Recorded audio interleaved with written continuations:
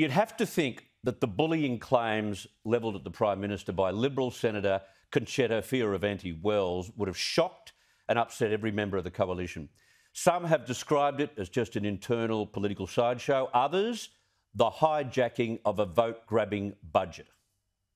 It is his way or the highway, an autocrat, a bully who has no moral compass. In my public life, I have met ruthless people.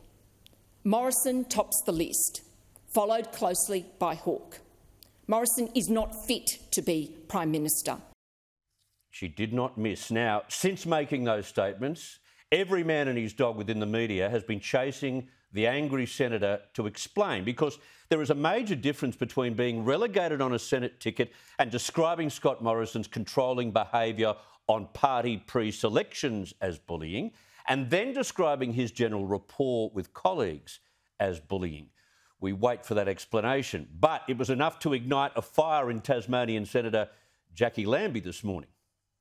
I can tell you what, he's probably one of the most unpleasant men I've ever had to sit in front of. He is a bully, he is intimidating, and that's the truth of the matter. And good on Connie for calling him out. You know, maybe the Liberals do view Senator Fierravanti-Wells' takedown of the PM as a major hijack of the budget and extremely damaging, because out came a big gun today in the form of former Prime Minister John Howard, who came to Scott Morrison's defence. He told the Sydney Morning Herald, "I haven't seen any evidence that he, Mr Morrison, is a bully, that he's arrogant or any of that. Forceful? Well, anybody who gets to be the leader of a political party is forceful." Let's bring in One Nation Leader Pauline Hanson on this. Pauline, you agree with both Concetta Fierravanti-Wells and Jackie Lambie, don't you? Well, I do. The fact is that he is a bit of a bully and he is arrogant. I've got to say, Chris, I hold, they need 3 votes in the Senate, and I hold 2 of those votes. I had a working relationship with Malcolm Turnbull. I could go to his office, I could talk to him, he was very obliging. I haven't had that experience with Scott Morrison at all. On one occasion, I took a businessman, it was arranged to actually go and speak to the Prime Minister with regards to cabotage, which is foreign ships in Australia. But this man owns the only Australian rail line, freight line left in Australia. Now, when I went into the Prime Minister's office, he said, "I'm not meeting with him." I said, "But it was arranged." "No, I don't meet with lobbyists." I said, "But he's not a lobbyist." I said, "He employs 2,000 Australians and pays $180 million a year in taxes." And I said, "This was arranged." She said, "No, I'm not meeting with lobbyists. He can go and meet with the Deputy Prime Minister's office," after the arrangements were made. I wasn't impressed with that at all. I've been in meetings with him, not as Prime Minister, but as Treasurer, with another minister around the table, where it got quite heated. They weren't happy with me because they couldn't get my vote, and I was debating them over the issue. He thumped the table. The other minister swore at me. The minister then went home, told his wife that he swore at me. Apparently, he went and told his wife, and he turned up in my office the next morning to apologise to me for actually swearing at me. So that my staff were absolutely gobsmacked when we walked out of that meeting of the attitude of the then Treasurer, which was Scott Morrison. So are you saying other instances but as well. You said it was a bit of a bully. He's a bit of a bully. Is it bullying, Pauline, or is he just being, as John Howard says, forceful? Forceful? Look, I can be forceful as well. You know, his attitude is like, when I was fighting for the backpack attacks, all right? So It was a consensus of opinion about 15%.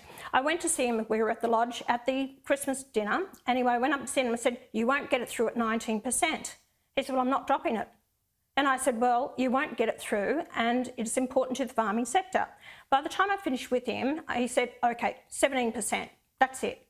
Well, I went 15 feet, I spoke to Turnbull. Guess what? The next morning, Morrison was on my phone to me. He said, "OK, you got your 15%. It's just the sheer arrogance that I have with him. Even in the last election, when he put us behind the Liberal and Labor, I had dinner with him in September. And I said to him, "Why did you do it?" "Oh, well, you know, I had to shore up my votes in Victoria, and that's why I've done it."